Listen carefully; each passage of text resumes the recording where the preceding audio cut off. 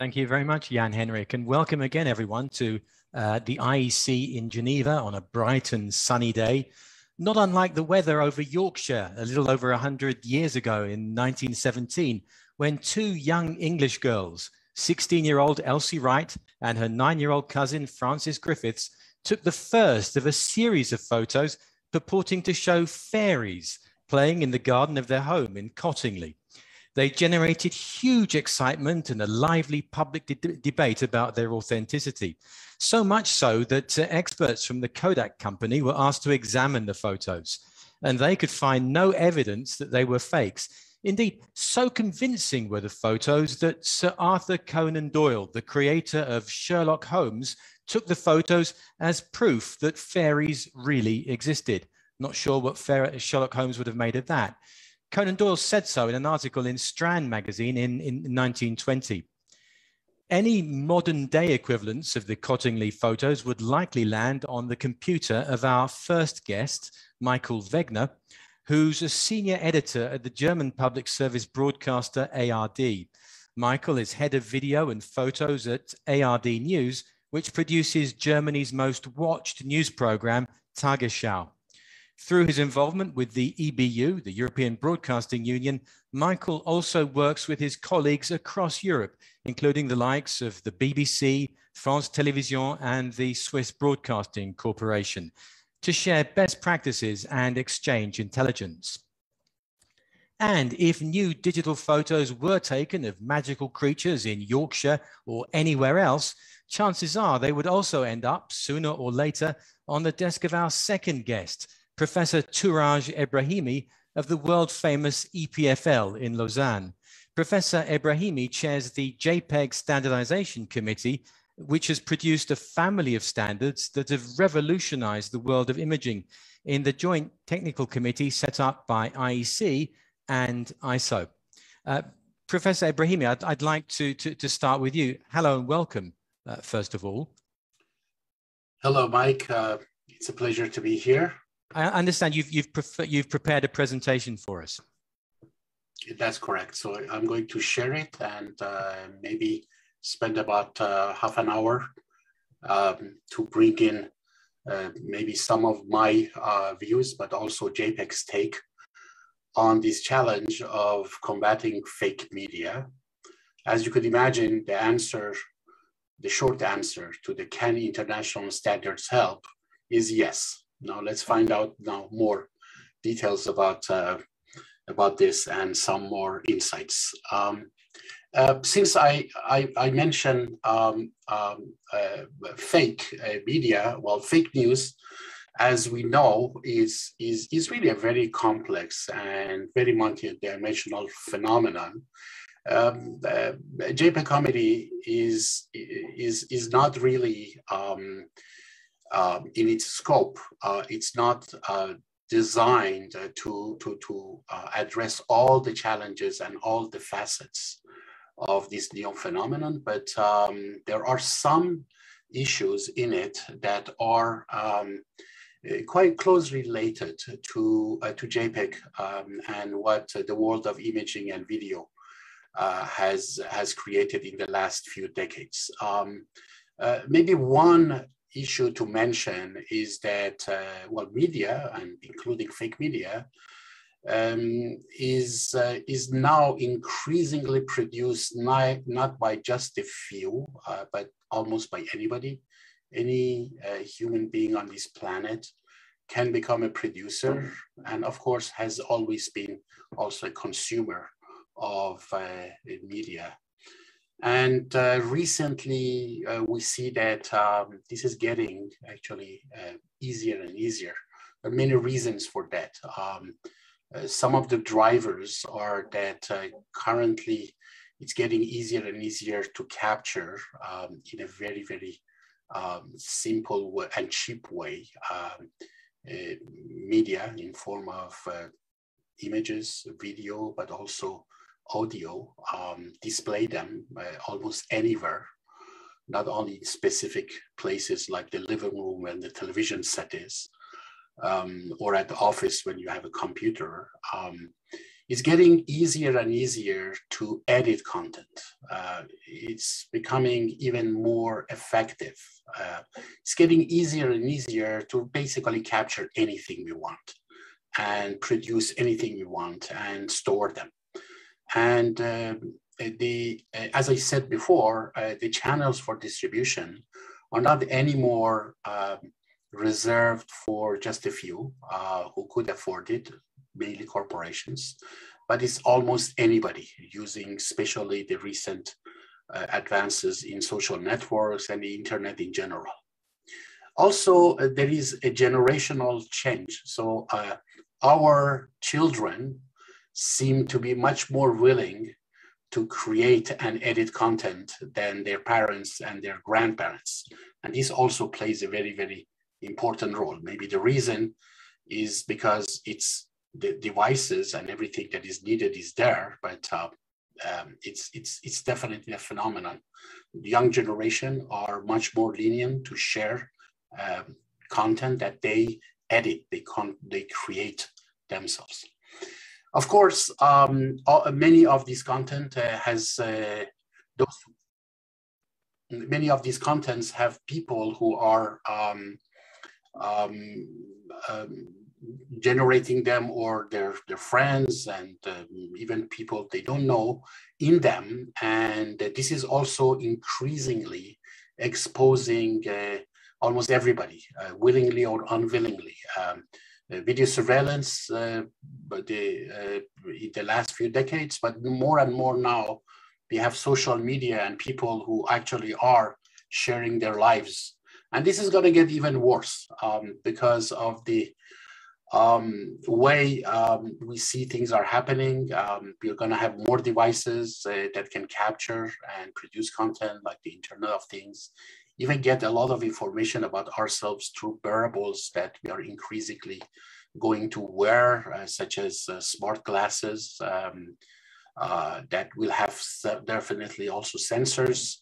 The fact that artificial intelligence and big data analytics is going to really make it much easier to search and to put some order and to target things, and through that also target some of this content in ways that some want or some desire in form of recommendations, and through profiling people one way or another, for good or bad, feed them with a subset of this kind of content.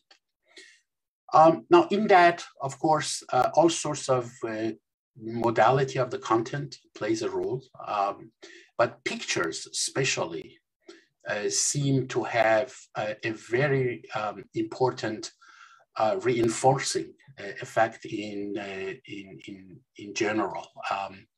One of the reasons is because you can actually hide messages in an implicit way by the way you edit some of the pictures and the visual information.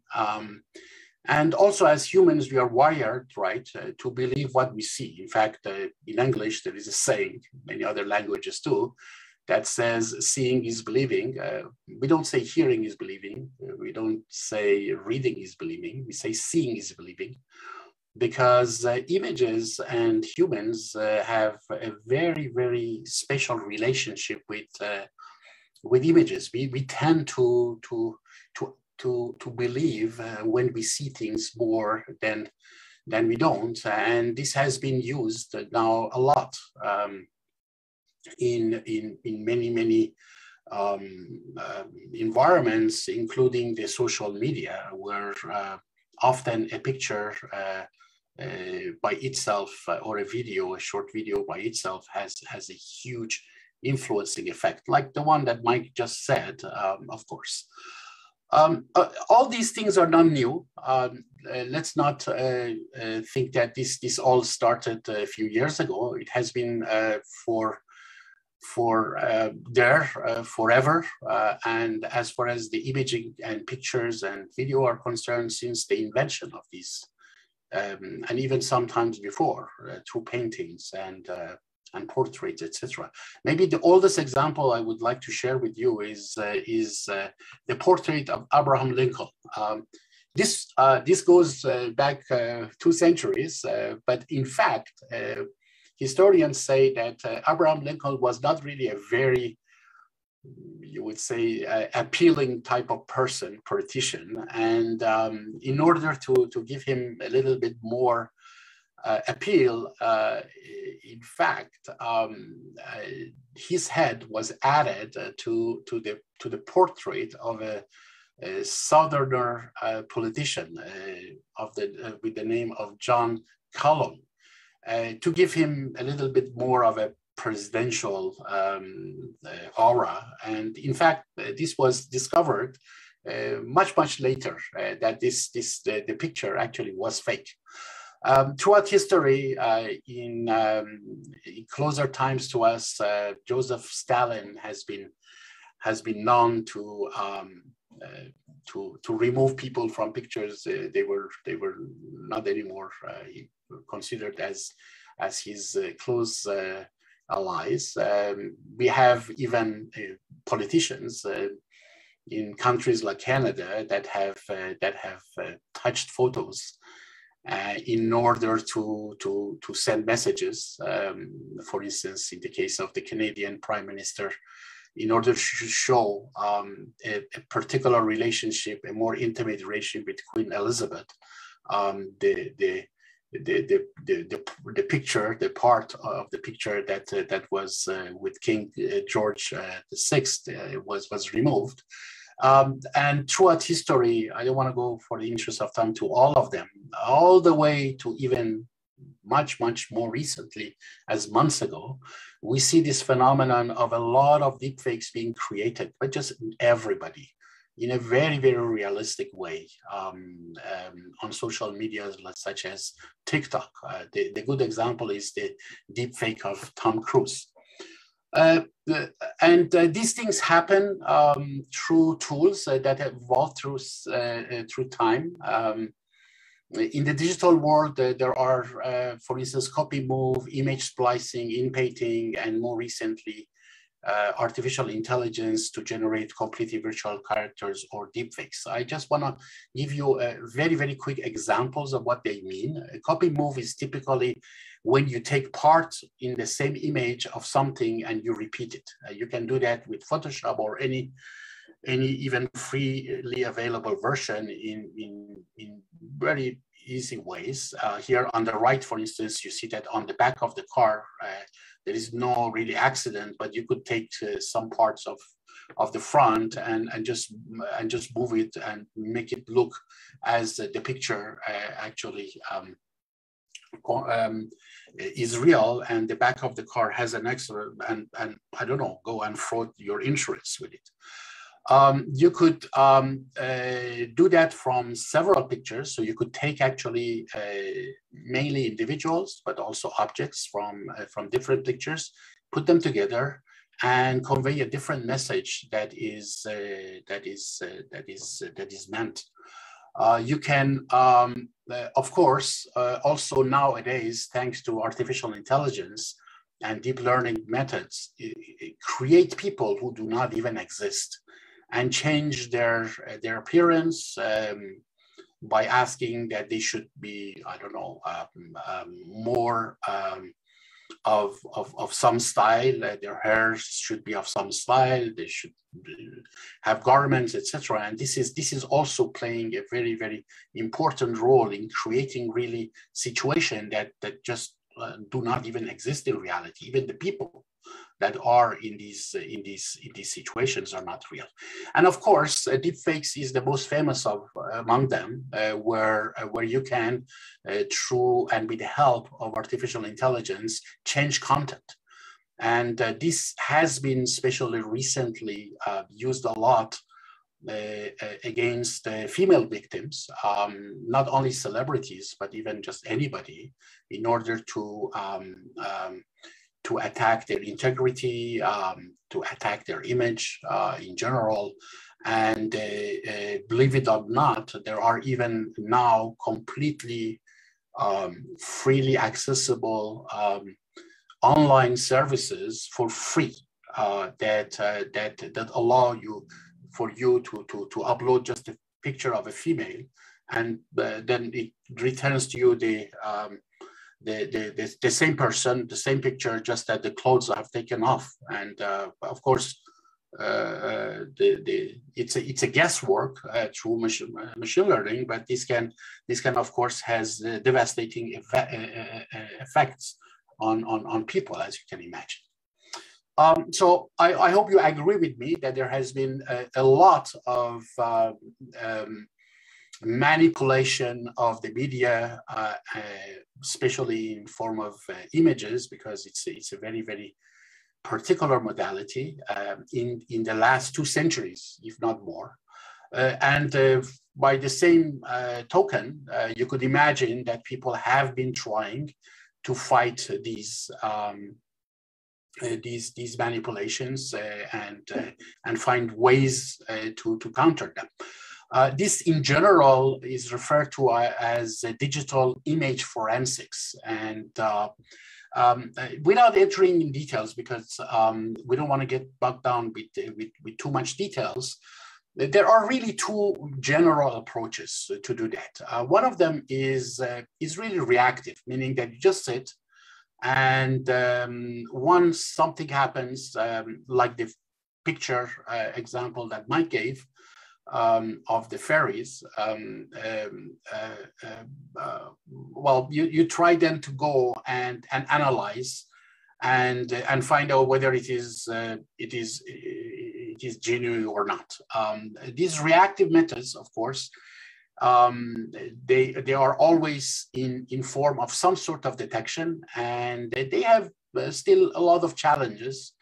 One of them is, of course, it's very rare to find a picture or a video that has been a little bit manipulated in order to, I don't know, denoise it or make it look better. So, it's very rare to have pictures, at least in professional environment, that come directly out of camera and just are shown. So one of the difficulties is really to find out which of these manipulations are of malicious nature, and which one of them are just there to make things look better and or for creative and artistic purposes. Also, most of these detectors, they require to learn or come up with a model for specific type of attacks, which means that if there are new attacks, if there are new type of approaches that are for creation of fake content, well, you either have to go and redraw some new detectors, or if it is based on learning, you have to give the artificial intelligence system enough examples so that it starts learning that these are also manipulated content. In general, especially in the case of artificial intelligence-based solutions, it's a black box, right? So you don't know when it fails and why it fails, and sometimes it creates problems. And any approach that just is passive, reactive, you wait for the problem to happen and then you try to fix it, has this problem of cat and mouse game issue. Where, well, if you come up with a detector, of course, people try to find ways to go around it. And then, of course, the detector has to be updated. And then, again, attacker tries to.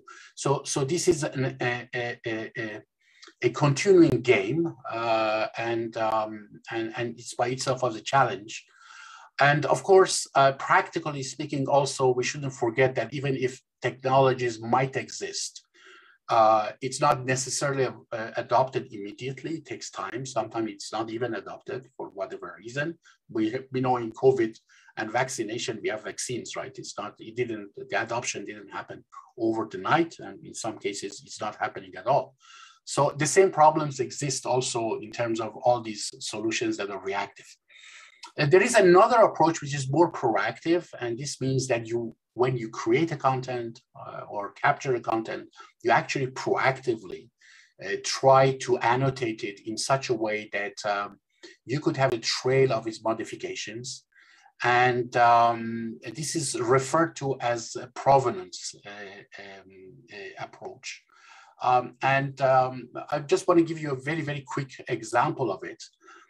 Imagine you take a picture with a camera and just do some manipulation with it, because that's how it is usually done. Most people, if they really want to get and keep the highest quality, they keep it in the raw format, whatever raw format is defined in the camera. But at some point, once you have done your manipulations, you have to turn it into a widely used format that everybody can understand. And for example, JPEG is a good example. And you create already a very, very high quality JPEG. But then when it gets distributed through social networks, etc., it can go through all sorts of modifications, right? Because some social medias, they don't accept that the pictures are larger than some size in terms of volume of information. Some they do not accept higher in resolution than some limits, etc. So all these trails are very, very important to somehow have in these proactive approaches. And this is also having some challenges. Probably the most important challenges are the issue of interoperability and security, right? So these trails, you have to make sure that they have not been themselves manipulated, and some maybe not included or some modified. And you have to have it in such a way that everybody can understand it. So you really need, and this is where standards are important, you really need to make this information available in such a way that it is interoperable almost by everybody. And this is what a number of standardization committees have been looking at. Some of them are more, I would say, industry standards, like the Content Authenticity Initiative and Project Origin, which have recently, by the way, joined efforts, and the JPEG committee. And this is what JPEG is actually doing. Let me, before very, very quickly tell you what JPEG is doing in this space and where it is heading, remind that the challenge of fake media is really multidisciplinary. And if you ask me, the technical challenge is not the most the difficult challenge. In fact, the educational and social challenge and the legal and policy challenges are probably even tougher. Just to give you an example, in fact, fake news spreads much faster than the truth. And the reason is because humans have the tendency of sharing information without even verifying them. That really requires a little bit of education, a little bit of a awareness that is not yet fully there. From legal challenge point of view, most laws are not really adequate or are not being used adequately to fight the problem of deepfakes in general, and even fake news. We really need a very, very significant effort, similar to what was done with GDPR to protect privacy, but against misinformation and fake news and fake media. And this is, again, not yet completely there, although efforts are happening. But of course, from technological point of view, there are challenges. Also, I want to just give you a little bit of a techno-economic challenge. I told you already that there is a lot actually going on in terms of making creation of the content, capture of the content, manipulation of the content, and distribution of all sorts of content easier and easier and easier. But there is incentive behind most of these, because basically consumers, they pay products in order to be able to capture or consume this kind of content, even sometimes for the distribution. There is some sort of price they pay, if not even monetary. Unfortunately, the amount of incentive for the countermeasures is not at the same level. So there is a little bit of a discrepancy between the incentives of actually making a seamless media creation, consumption, distribution, when you compare it to protecting the type of things like against fake news and fake media. So that needs also to be resolved. And again, this becomes even more challenging because not any manipulation is malicious. Any picture that you use has some sort of manipulation in it, and often for very, very good news. Here, I just want to show you the example of manipulations that you can do using AI, which is not bad at all. Here, you see actually on the upper right part of the picture, just a very old, bad quality frame of the first video of this train, famous train coming in a station. And it was very low resolution, black and white, very noisy. And what I'm showing you on this video, that I hope you see well, is a version where not only through artificial intelligence you have colorized it, but also boosted its resolution to 4K. So these kind of things are not malicious, right?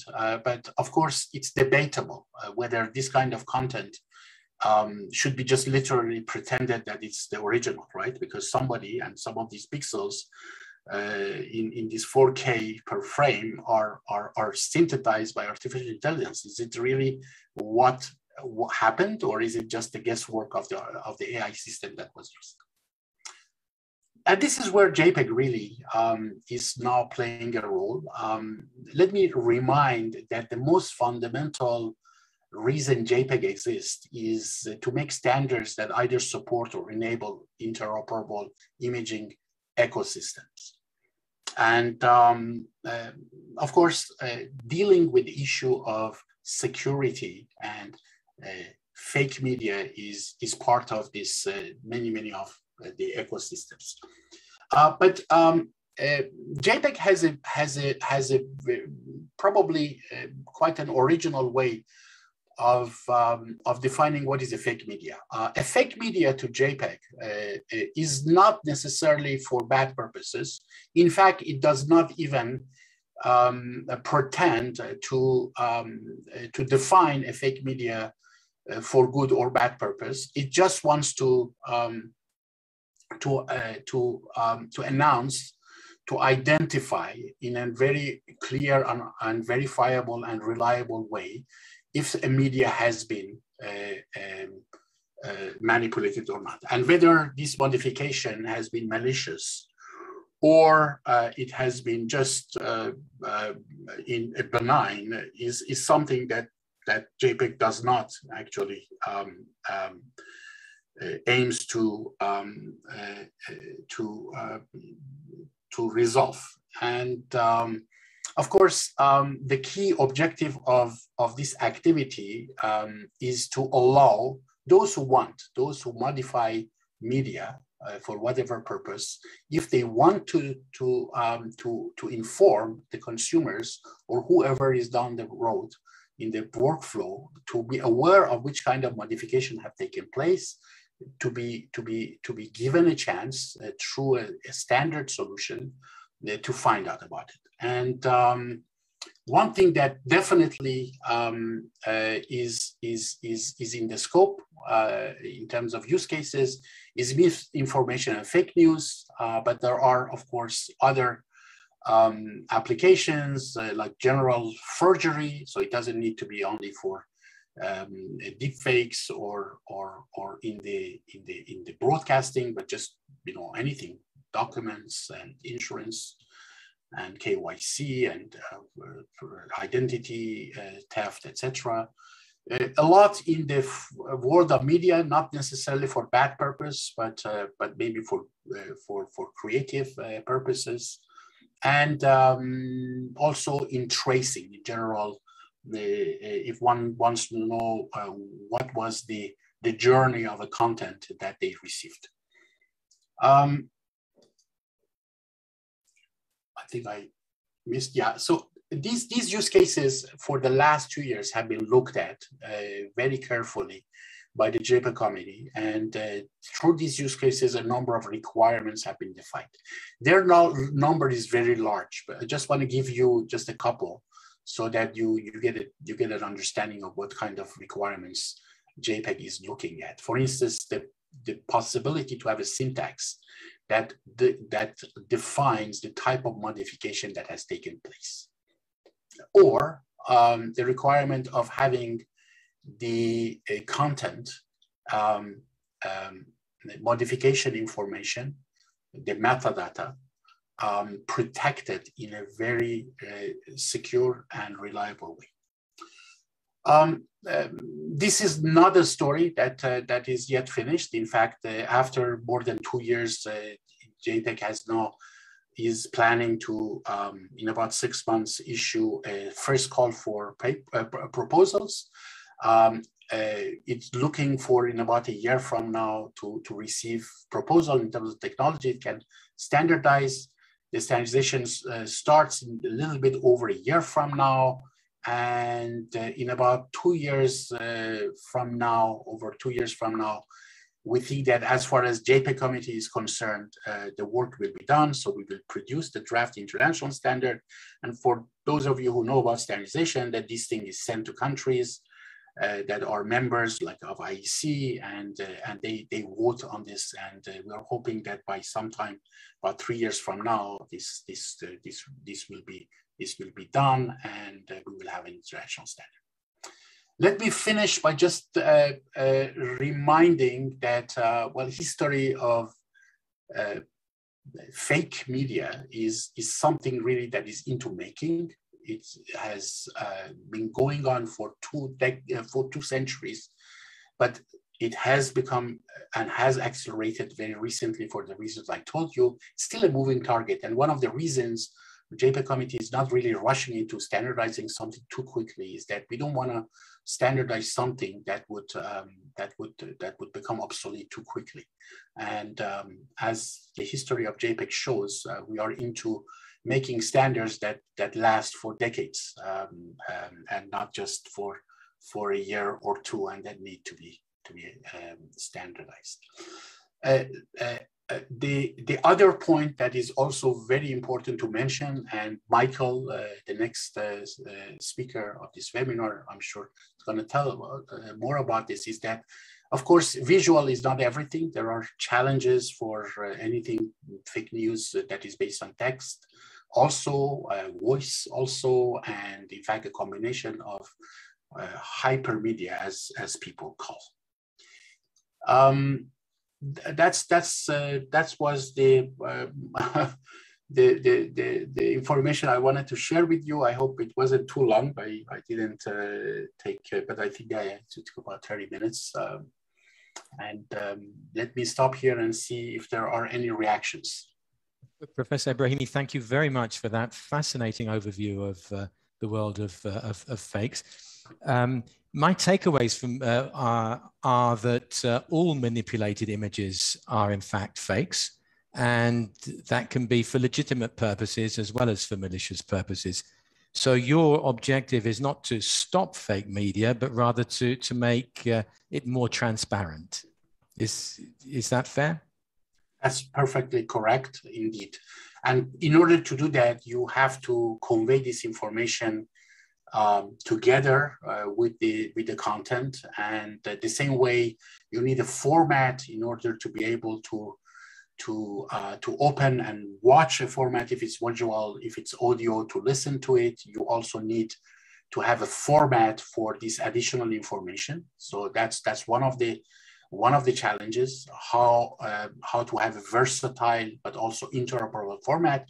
And the second challenge that JPEG is looking at is how can you also provide technology that make this information keep its integrity, so people don't go and just go and the same way they manipulate and change an image, they also go and change the metadata that conveys this kind of information about which kind of changes were applied to the content.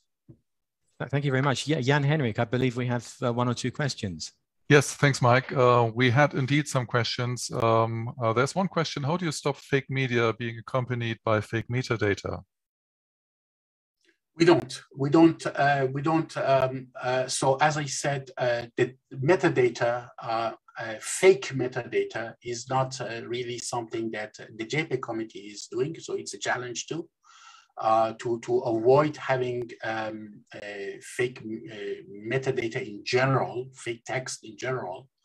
But as far as what JPEG is doing, we just secure, right? So you need the ways, the same way you have the digital signature that would prove who sent an email and that this email content has not been changed.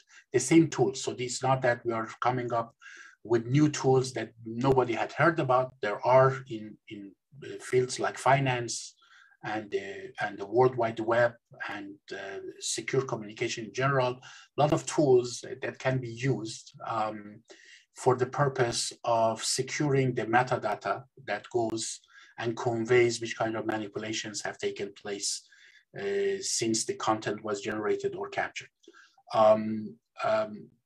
These tools, as I said, they exist, just that you need to find an interoperable, an agreement, a conventional way of doing that so that everybody knows. Because if different companies or different users, they do just their own way, well, the information might be there, but you don't know how to understand it. Of course, yes. Thank you very much. We have another question here. Is there a way to find which JPEG picture is fake or original? I think you mentioned this already. Yeah. So you see, this is the problem. The problem is that as soon as you manipulate something, it doesn't make it fake necessarily, right? In fact, we all have mobile phones, and I dare to say all our mobile phones have a camera. And I dare even to say that all of them generate a JPEG picture. Now, the JPEG picture that is generated from the sensor of a camera goes already inside the camera through a lot of manipulations. First of all, the sensor itself doesn't have all the RGB, red, green, blue. You have something called Bayer pattern, meaning that some of the pixels in some colors, you don't even know what they are. So your camera actually guesses what they are by making interpolation, etc.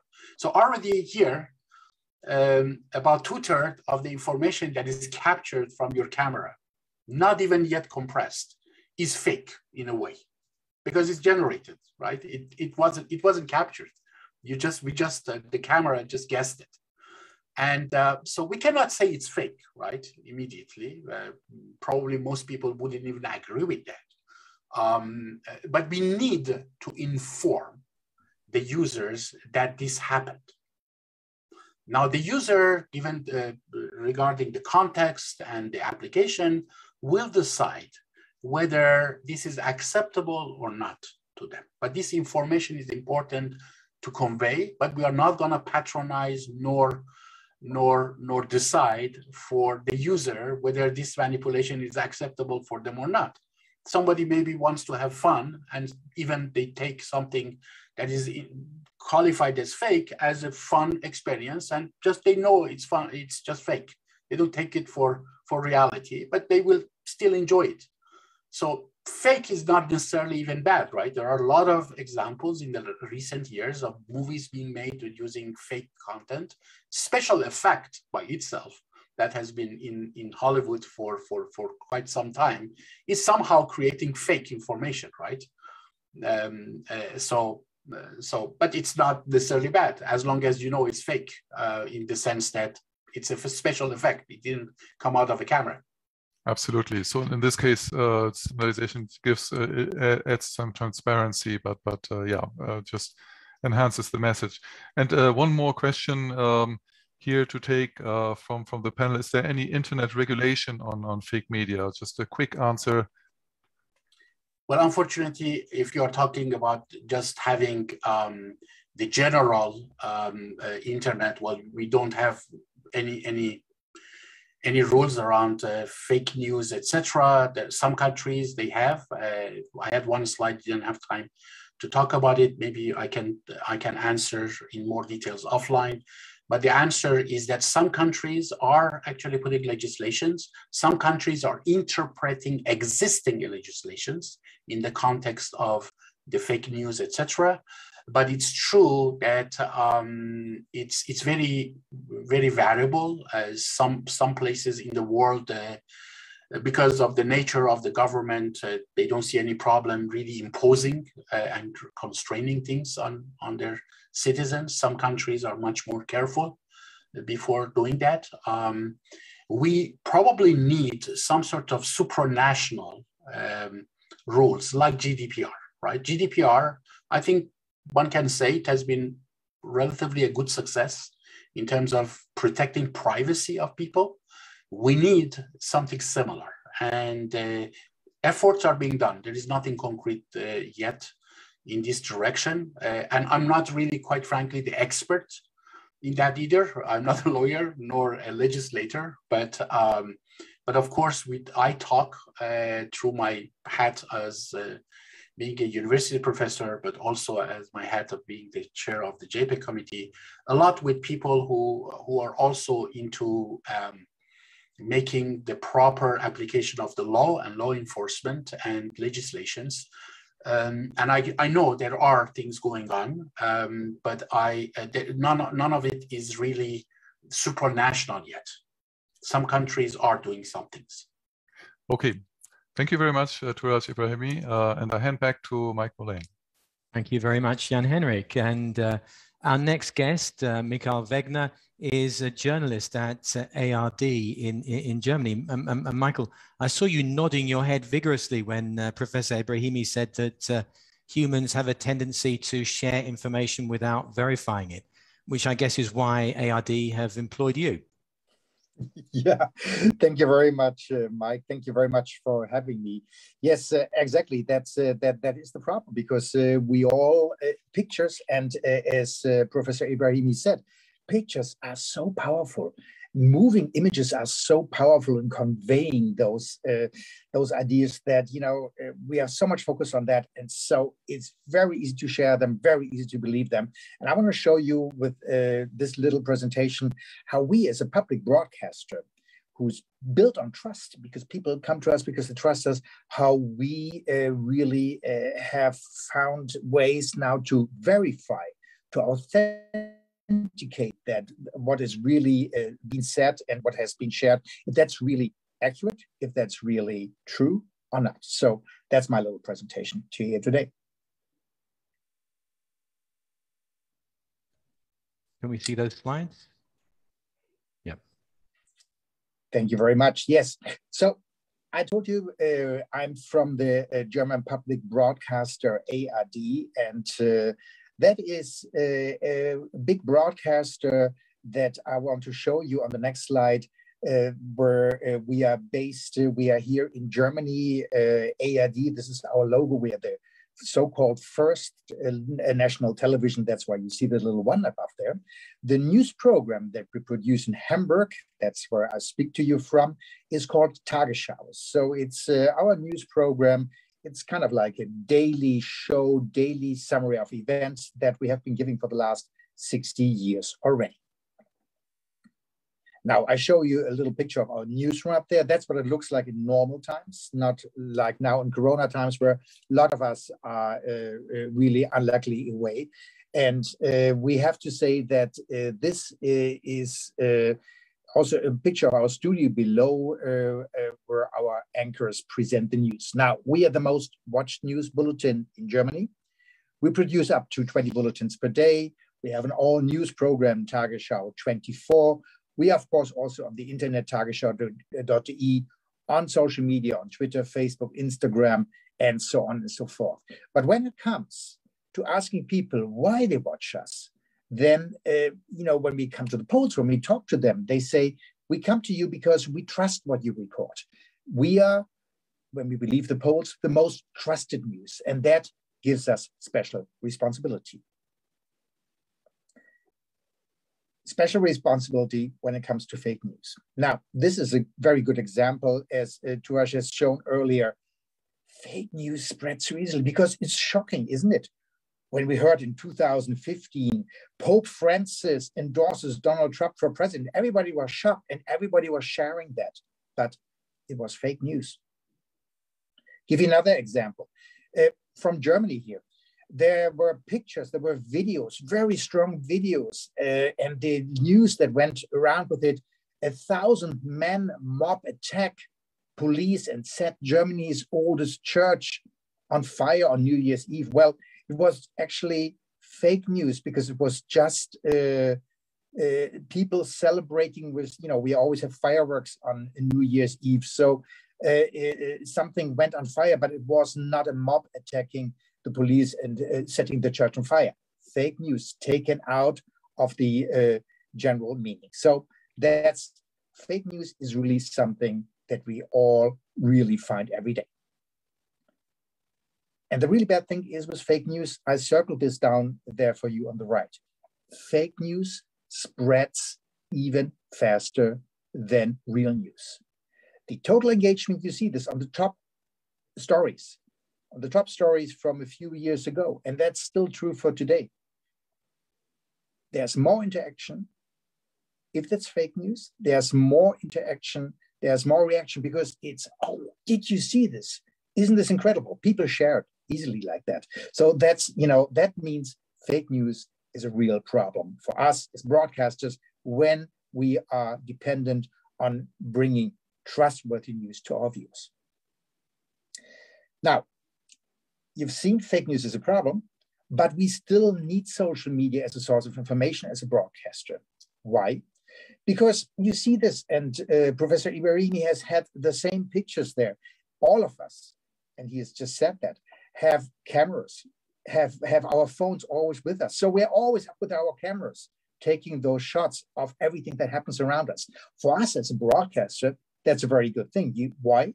Because we can't have our correspondents or cameramen everywhere in the whole world, but we can find this. So we need photos and videos from the social media. We need this, but we need to make sure that they are really authentic, that they really show what they say they show. And now I want to share with you how we do this. We have developed at ARD News here, Tagesschau, a workflow for social media content. And all social media content that comes in here that we use to present our viewers is going through this workflow. I want to explain to you now how we go through this. And I think this will be interesting for you because it's a view behind the scenes a little bit, how we deal with this. We have set up a 4-step verification of UGC. UGC saying user-generated content. So we have a 4-step verification process, and I want to walk you through it. And I call it sometimes a trial. You know why? Because we put every story from social media, all photos, all videos through this trial, and we put them on trial. And we ask, really, is this picture true? Can it be true? How fake is it, or is it really authentic? And how do we do this? In these 4 steps. First, we verify the basic metadata. Where was the photo shot? When was it shot? What can you see on it? Who can you see on it? I will show you some examples just in a minute. The second step is the verification of the source. We know the normal source, our cameraman. Yes, we can trust them because they work for us, but we don't know all the people who have uploaded their photos on social media. So we need to verify the source. Third step is the verification with the help of experts. And the database that we have developed for that is very important. I will show you how it works in just a minute. And last but not least, I will show you also methods of technical verification where you can, with technical software, analyze pictures and find out things very much as Professor Ebrahimi just explained. Now, let's go to the first step.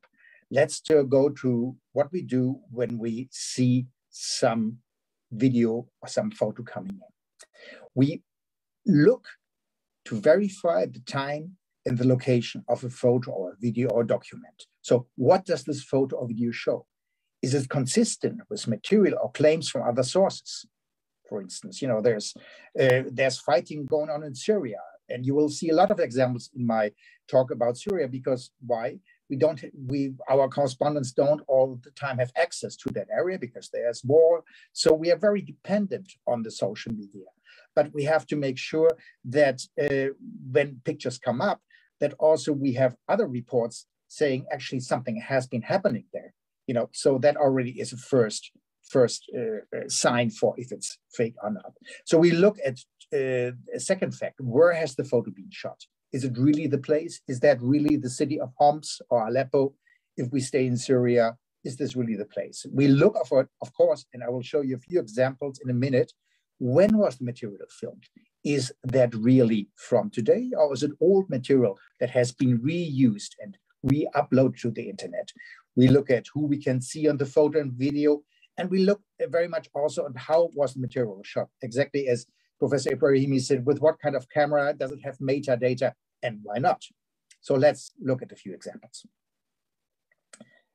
This is a picture that we found on social media. And it said in the accompanying text with it, uploaded, and it was on the day after the Scottish independence vote in September 2014. Look, these are pictures that we have just shot on the streets of Edinburgh. Look at this, what happened? And we were shocked. We hadn't seen pictures like this from our correspondent who was there. We said, wow, these are different pictures. But we wanted to make sure, and that's what we do every time. And I'll show you what we did. It's actually very easy.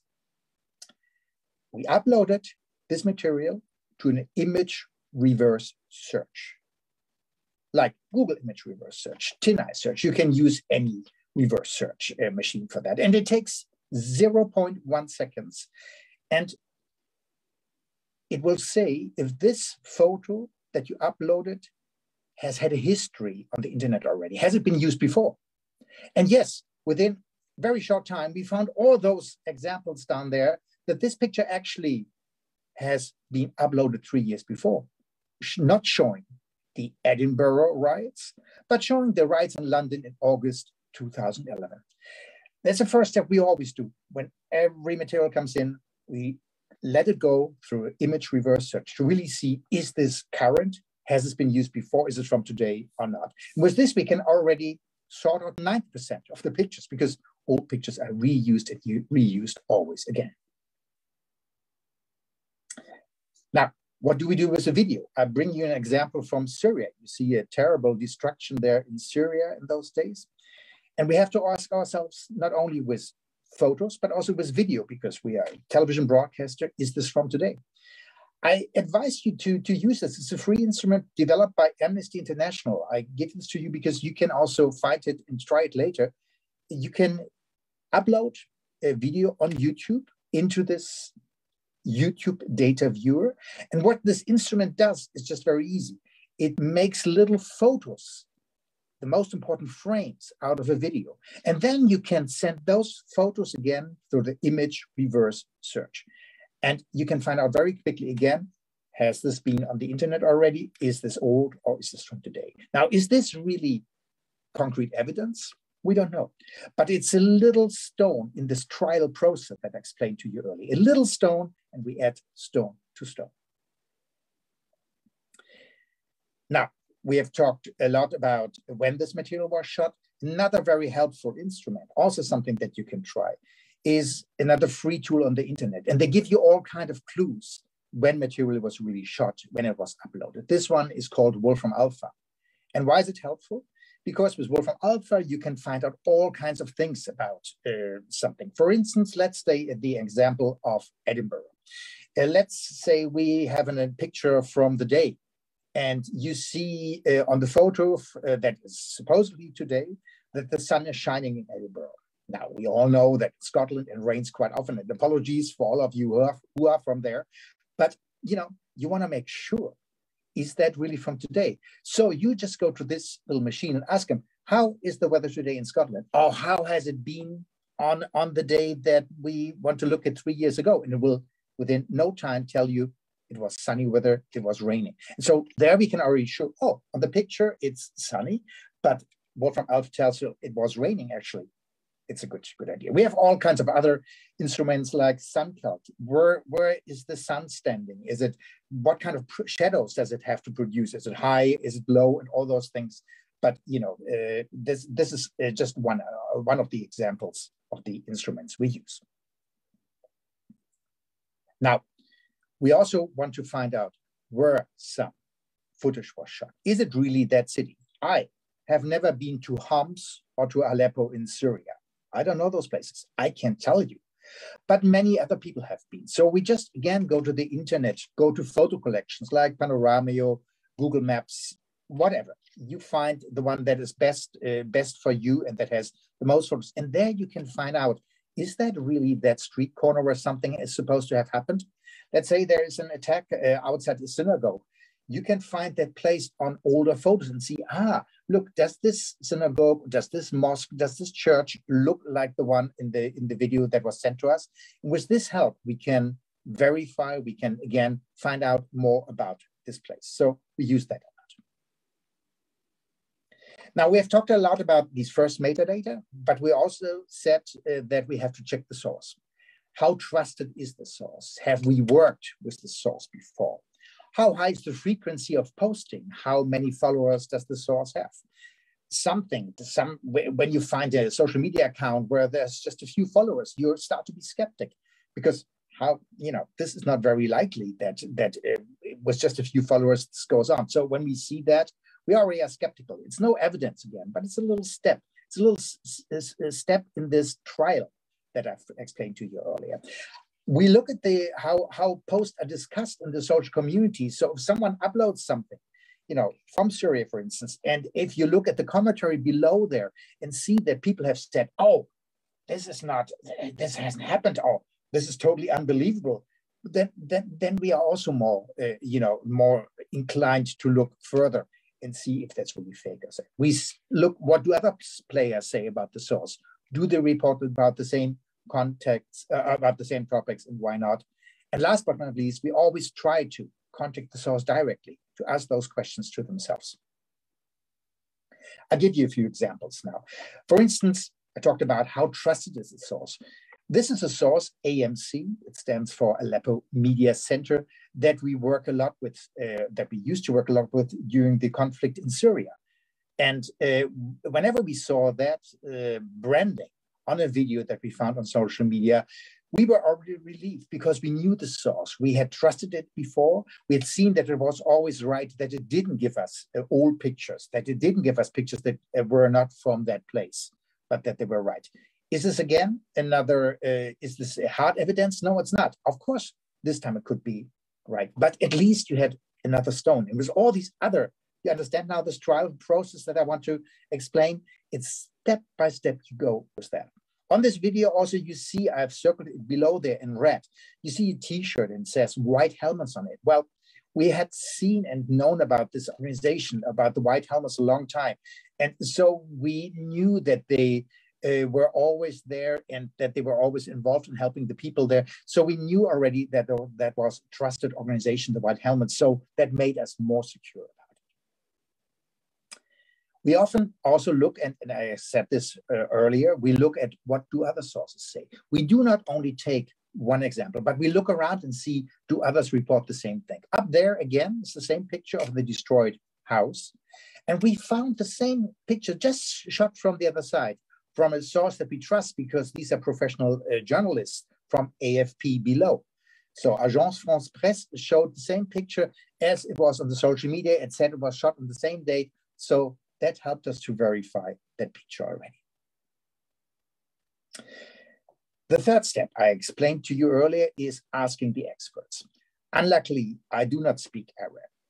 I don't speak Chinese, but we have to verify pictures from those regions where this is spoken. I've never been to Homs or Aleppo in Syria, but I still have to verify. So what helps me is to ask the experts of a country, a region, a language, or a topic. For instance, what weapons are used? What kind of tank is that you see there? Unluckily, we report a lot from crisis regions, so we have to answer those questions very often. So experts can be colleagues from the region, colleagues from other broadcasters, international networks of verifiers, trustful users, and so on and so forth. So who are our experts? Well, first of all, our own correspondents. And I show you here, for instance, our correspondents throughout the world. We have 26 offices around the world. And so these people are much closer than we are. They speak the local language, or their producers speak the local language. And so when we have a question, when we say, what are they shouting there, or what's written on this logo or on the sign that they hold up, we refer to them and say, can you help us translate that? Does this look like Cairo? Well, I don't know, but our Cairo correspondent will know for sure and will be able to help us and say, no, that doesn't look at all like this. So that's very helpful. Our network goes further. We have a cooperation with the also Geneva-based European Broadcasting Union, the EBU. And they have built up on our initiative a few years ago, a user-generated content verification network. Because the idea is the same, because we all are public broadcasters and we all need the same trusted material. We all can't be wrong, because then people won't come to us and won't trust us anymore. So this is just an example. You know, the BBC will very likely look for the same pictures to verify as we, as ARD, or as the French, or as the Italians, as the Norwegians, as the Swedish, and so on and so forth. So this is a very, very useful network where we all share our results, because someone might have found out already that this is an old picture, not true, taken out of context. Then we don't have to do the same work again. We can share our results. Now, even larger than Europe, there's international networks, and this is just one of them. First Draft, we are members of that. Other quality media are members of that as well, like Washington Post, the New York Times, CNN, and so on and so forth. So even also on the international level, we have a lot of partners where we share our results and hear from them as well what is fake and what is not. Last but not least, I told you, we do sometimes of some kind of technical verification.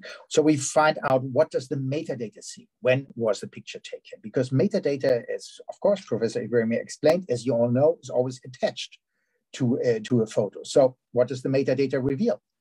Have photos been altered or manipulated at a later stage?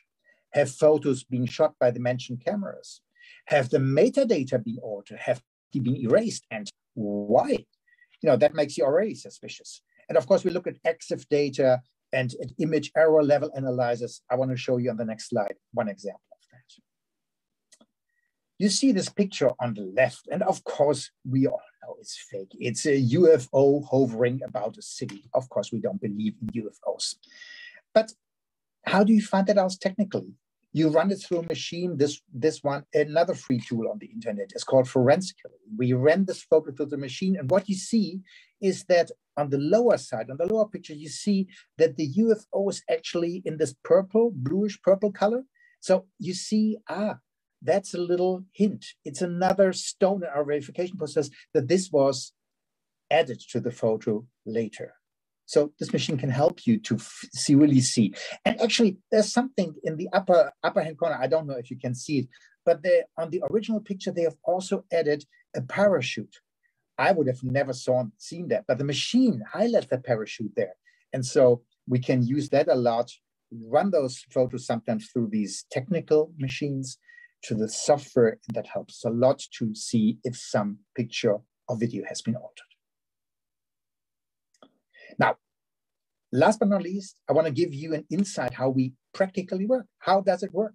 So I give you an insight, a story from the Ukraine, because again, the Ukraine, you remember there was a big war there. There's still war activity there. And our correspondent, again, as I said, has no access to that area. So we are again reliant on social media, on user-generated content. So we found this on the left side, this tweet on Twitter by Christopher Miller. And he says, look, upload this video. This just happened in Kramatorsk, a city in the Ukraine, and apparently the airport has been targeted. So what did we do? We looked at the video. Now on the right side, I made a still for you out of this video, and I circled already what we found. We wanted to find out where was this video shot. So when you want to find those things out, you look very much at the things that you can see in there. to place them. So what we find out, I circled it for you, and it's hard to see probably from where, but I explained it to you. It's a water tower. It's a standalone water tower there. Well, that's bizarre. You don't find those things very often. So let's see if we can find it. Let's look at the next slide.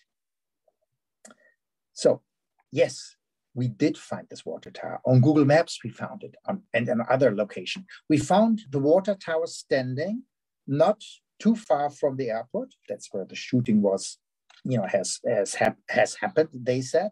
And we could locate it in several ways. And if you look at the lower right picture, we found the water tower that was not close from the airport. And I put this triangle, this black triangle in there. And it shows you that we look back, this is the water tower in the foreground. So going back from this triangle, where could the camera man have taken this photo? Where could he have stood? And so we found out, oh, this is the area where this could have been, where this could have been taken from. Now, we wanted to find out more.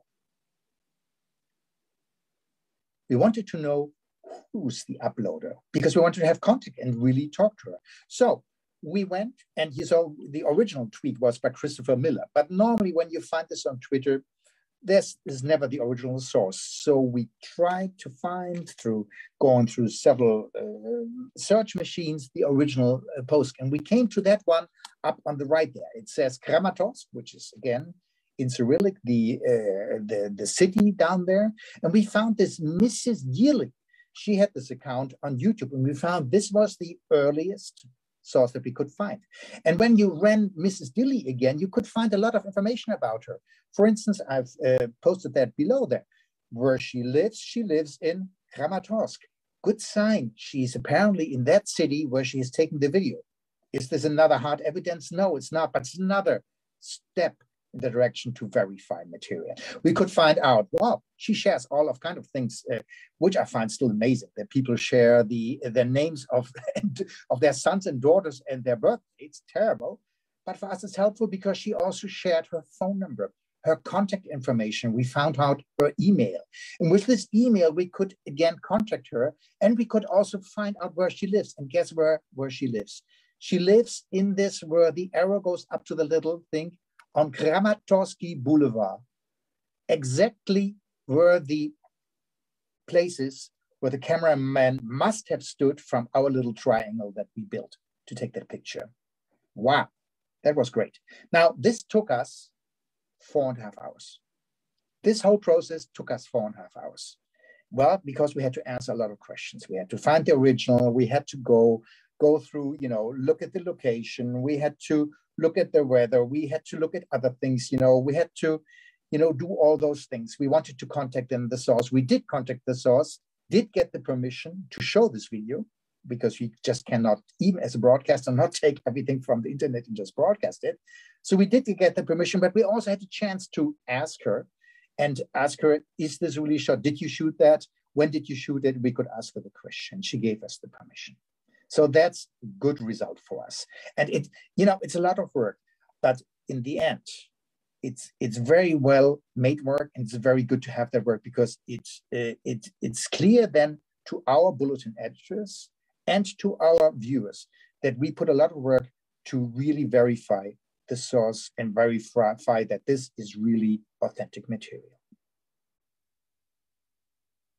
Now, to end this all up, I've brought this little list for you, and I think this could be helpful because it actually summarizes a little bit what I said. It's not made by myself, it's made by actually librarians, yes, from an old library, believe it or not, but they are really exactly there what we need to do. And I think it can be helpful for you when you come across fake news to use that. So it will summarize all what I said. Consider the source. Look who is behind there. Check the author. Who is this person? Is this, is he well known? Is he respected, or is this totally new and has just come up as that? Check the date. We have talked about that. Look when some story was posted, when some video. Is it really from today, or is it taken out of context? Is it 7 or 8 years old? Check your own biases. That's always good. It's always good not to believe something that, you think, oh yes, of course, that confirms what I always thought about, this or that. Check your own biases. Read beyond. Make sure, that, as we said with the other sources, with Agence France-Presse, don't only take one source, take 2 or 3 sources. What do other sources say? Supporting sources. Look at it. Is it a joke? Yes. Many things, and Professor Ebrahimi said that. Some things are just good and people want to enjoy it, but so it can be just a joke, and it's uploaded because of that. And last but not least, and I've told you that as well, ask the experts. Ask the people who know better, who know region better, language better, and then I think you're on the safe side. This was, and I hope you enjoyed a little view behind the scenes of how we deal with fake media, with fake news, and with fake videos and photos. Thank you very much for your attention, and happy to take any of your questions.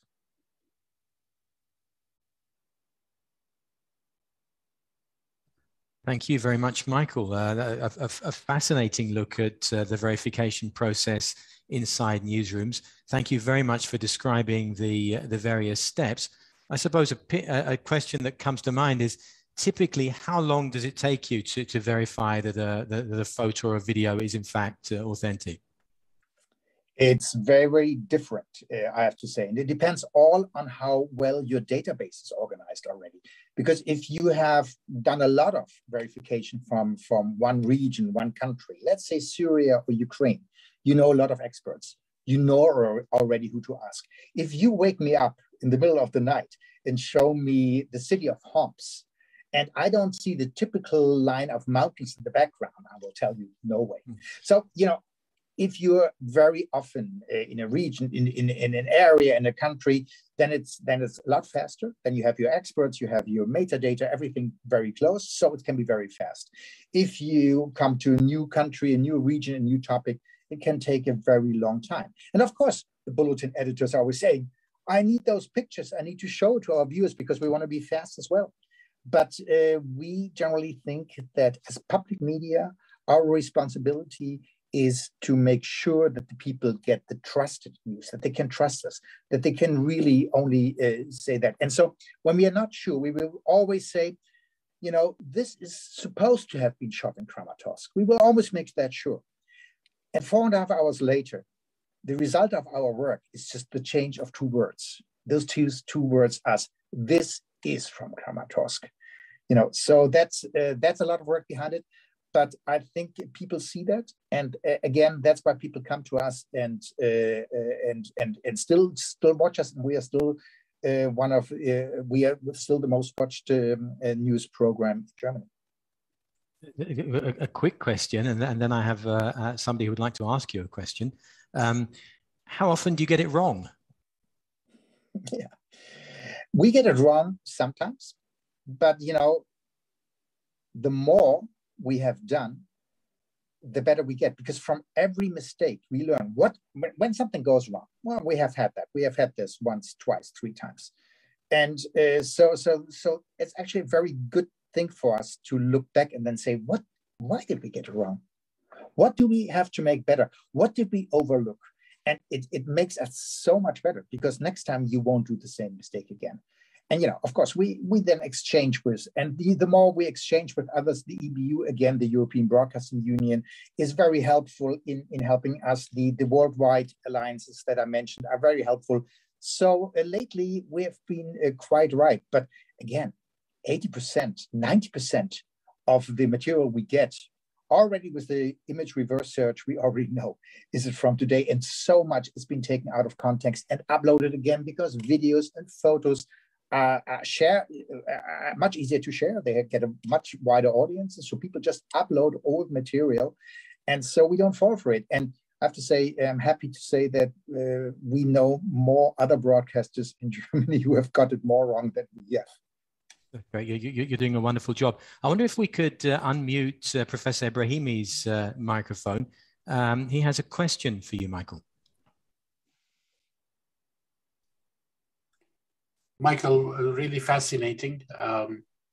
One of the good things about organizing this kind of webinars is that also the speakers and the panelists learn things. And I personally learned a lot. Thank you very much for for such a great example.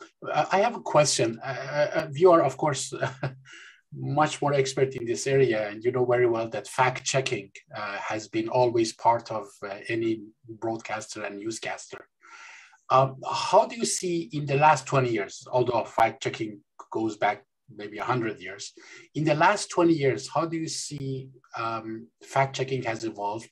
And more importantly, where do you see the trends of fact-checking are? Where do you see it is going? Thank you for that question. And actually, you already came from there, because I did really enjoy your report, because it was exactly pinpointing to the question you're asking now. I think in the last 20 years, 15 years ago, all this process didn't exist at ARD News. You know, it just didn't exist, because social media was something, oh yeah, we would post something on Facebook where we would not take it as a source. We have so many more people, as you said in your report, we have so many more people these days who are able to upload something, to shoot material and to use it. So it's a huge amount. So, you know, the quantity has increased so much of the material that we can find, and that, you know, is actually also used by people to manipulate you, to show this in a certain way. The difference is that 20 years ago, we had like 5, 6 trusted sources. We had the main news agencies that we would work with, our main correspondents. We had the other broadcasters. We would exchange material. We could be sure that, you know, they work with the same things. These days, we can't be sure of anything, because the majority of the material that we use from the social media has to be checked, because it's coming from everywhere, and there's so much vested interest in this. And I can understand it. If I lived in Syria and was in these terrible conditions, I would hold up my phone and want to illustrate how bad things are for me. So, and if I don't have the right pictures, I will use the pictures from 3 months ago or 7 years ago, just to show how much I suffer. But, you know, it's very understandable from that point of view. But for us as broadcasters, it's very important to make sure that we don't, you know, that we distinguish between facts and you know, terrible things that happen there. But we have to make sure that we get the facts right. So a lot more sources, a lot more work, a lot more ways to ask our questions. I hope I answered your question a little bit. And we also have a question from my colleague Sylvia Korsak. Hi, it was just so fascinating to listen to you both. It's really fantastic. Thank you. Michael, I'm just wondering, in terms of history of journalism, I know that, you know, photos were always manipulated. I remember the famous photo of Abraham Lincoln that wasn't actually with his body, and kind of photographers are probably used to that in history. But I'm very curious as to how social media has changed the perceptions of readers. Do you see the general awareness of fake media possibly has increased? Do you see your readers calling out media that could be fake, supporting you in the process that you just described? Thank you very much for that question, Sylvia. I think it really pinpoints to the question. And Professor Ebrahimi just did the same thing. He just said, you know, it's not only a legal challenge or a technical challenge. It's much more an educational challenge, a social challenge to make people aware. And, you know, I see this, and it makes me happy to see that our younger generation, what they are taught in school, that there's much more media awareness these days being taught, something that, you know, wasn't there. You know, 20 years ago, again, you could take anything that you would read or hear on television, on newspapers, radio, you could take for granted. Most of it, you know, was mostly the public media, and it was mostly clear that they had gone with their correspondents and sources. But that's not the case anymore. Kids especially, but also grown up, have to be made aware that there's a lot of things around, and that they have to be careful. That you have to be careful, that you just cannot trust everything. What I tell my colleagues is sometimes, actually, I think that we should tell everyone.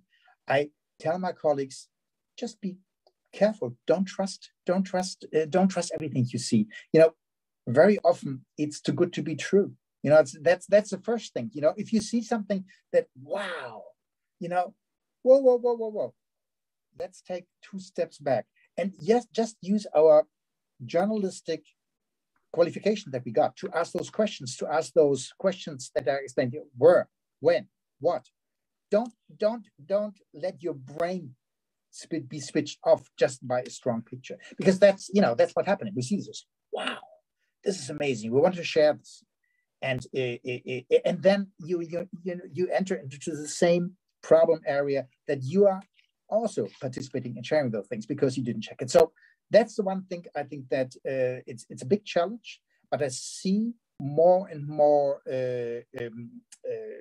efforts in that direction, that people are, and this last slide that I showed you from the library is clear. You know, it's spreading more and more around that we all have to learn to be super careful, not to believe everything that's just around. And I think it's going into the right direction. And our readers, our viewers challenge us as well. Yes, of course, they come and say, is that really correct? Did you do that? And they will figure things out. So we have to be careful because they are very vigilant as well. And that's good, because we like to be, you know, in that position that we can say, yes, we are sure that we have done the right thing here. Thank you. So Professor Ebrahimi has just raised his hand. We'll go back to him quickly. And after that, I'd like to ask Jan-Henrik if we've received any more questions. So first, Professor Ebrahimi. Yeah, just as a follow-up to what Michael said, which is absolutely correct. We are also in parallel with that, also following a very dangerous trend, you could say even. And that's that the younger generation, they actually are used to always manipulate. And I'm not talking about the benign manipulations that I mentioned, like denoising or super resolution, etc., but really making contents really become very different. As a user of social media, I usually, when I take a picture, well, whatever my camera does, I take it, maybe frame it a little bit, and then share it. My kids, they don't do that. My kids, they really go beautify. They use all sorts of beautifier. A lot of social media, they already have built-in all sorts of filters, all sorts of things that change even the content, and so we are increasingly seeing pictures that are not actually as what came out of the camera, and the border between what is just a benign denoising and contrast adjustment and gamma corrections, and what is really changing the semantics is blurring, right? So people basically, you know, this we saw it a little bit to some extent in publicity, where people were warned after a while when everybody was so nice and tidy, and the clothes were so nice and jewelries were so nice, that at some point people had to say, hey, you know, this is not how a normal human being looks like, because they have been photoshopped, and don't try to look like that. So the same thing now is happening with just any content that we create. So you don't need even a professional sitting at photoshopping and creating a very nice looking silhouette with everything perfect, which doesn't exist in reality. But this is just happening, right? So people even present themselves in a completely different way. This is especially true in Asia, where people, when they take picture, they actually even change their facial features, and they pay even for apps for their mobile phones to do that. So I think that is in parallel also the trend beside the education. So there is education of really being aware that the content is not necessarily what came out of the camera and the reality, but on the other hand, the education that hey, the content, even that you yourself are creating, be careful that at some point, you know, you are just going probably too far, and what you are sharing is not anymore you and your friends. They're just creating a fictive and a fake history. That person is not you. Thank you very much. And just showing you that fake media is possible with Zoom too. I've just given myself a moustache. Jan, I believe you have one or two more questions. Yes, and Mike, I really like your mustache. It's fantastic. Yeah. So we do have a few questions from the audience. One already has been answered by Michael Wegener, and that was if people start more believing. But actually, he said that people are more aware, which is, I think, a good trend towards the right direction. Then we had a question here a bit more in a technical direction. Is there any tools where we can see the source of creating a particular fake image or video? Michael, you have shown a few very interesting sources, but do you think of a source or a tool where you can find the source where this has been done? Yeah, there's not particular really. No, we don't have that. I should say it's when we go through the media that we find on social media, then we have to really go step by step through it. There is nothing to have that direct. That doesn't not to my knowledge. But we're always learning as well. So no, sorry. Okay, thank you very much. And we have another question regarding the privacy information protection from fake images. What do you think should be added to the law, such as GDPR, from a legal point of view? That's a question to Professor Ebrahimi, I would say. So as you know, GDPR basically is a law that applies mainly to citizens of the European Union. But countries like Switzerland and elsewhere, they also have to obey if they deal with the citizens of the European Union. But this is very, very oriented to protection of the information that is of personal nature. In the context of fake media and fake news in general, and disinformation, misinformation, and even malinformation, we need really, I'm not saying adding necessarily to the GDPR, but we need a trend, because the situation is as serious, right? So these laws, they exist because the situation became very serious. Now, the situation has become serious also regarding misinformation. I don't need to convince anybody. Every day there are news stories about these things, how people have been manipulated, how elections have been rigged, how even people are refusing to vaccinate themselves because of fake news. And so probably some sort of legislation similar to GDPR, so supranational, not necessarily only one country. Maybe Europe would be the best place to start this, because Europe is, like, privacy has been something Europe has been, compared to the rest of the world, has been much more sensitive. Also misinformation and disinformation, Europe is culturally also very sensitive to that. So, so something similar where legislation is created that says that any information that would be addressed, targeting, or has been issued from European Union citizens should basically follow some basic principles that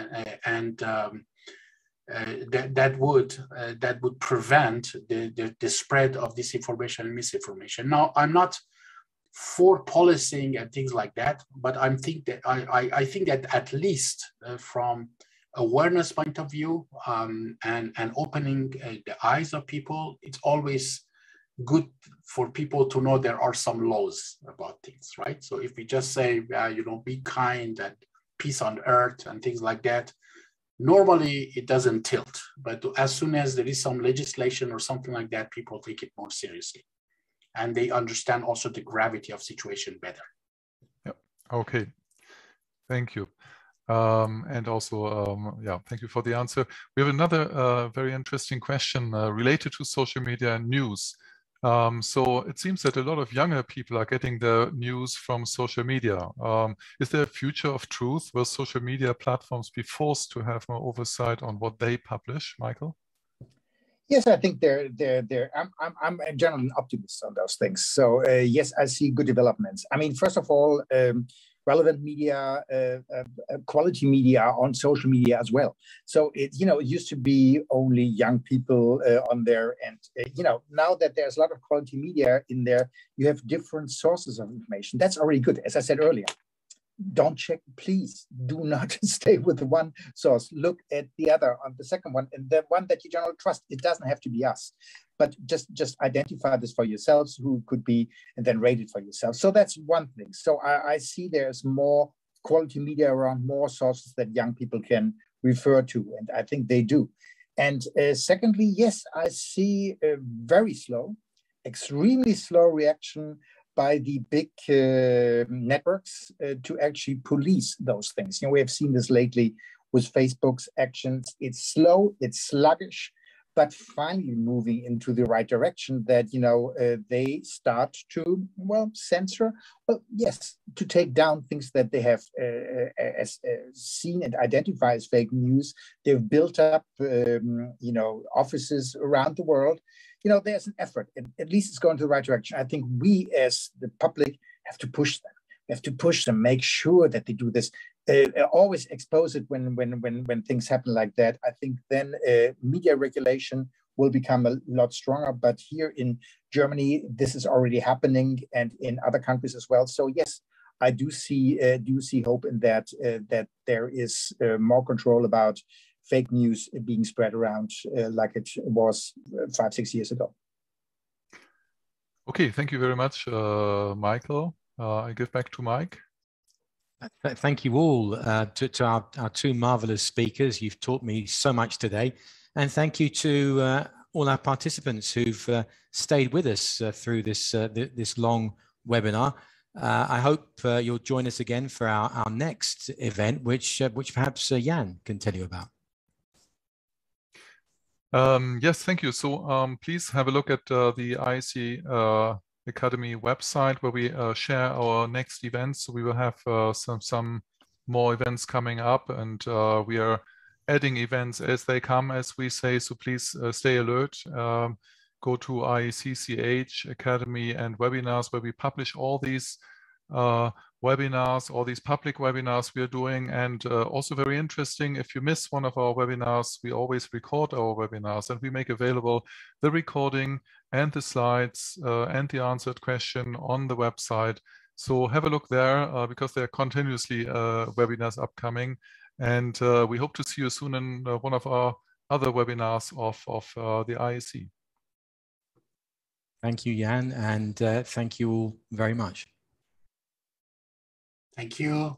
Bye, everybody. Goodbye. Thank you and bye-bye. Thank you. Bye-bye from Hamburg. Thank you. Bye.